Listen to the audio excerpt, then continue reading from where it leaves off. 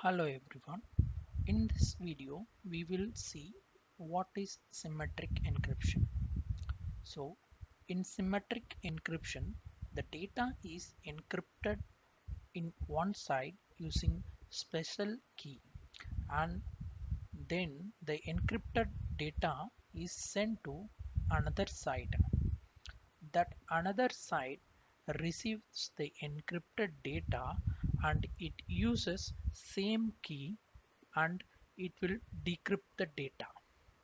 So, and again, the main point here is that those keys used in the both side are same. So there is a chance that if the key is lost or if the key is taken by someone, then he has every ability to encrypt and decrypt the data. So it is necessary to keep the data and the keys to keep the data safe. The keys should be stored in a safe location.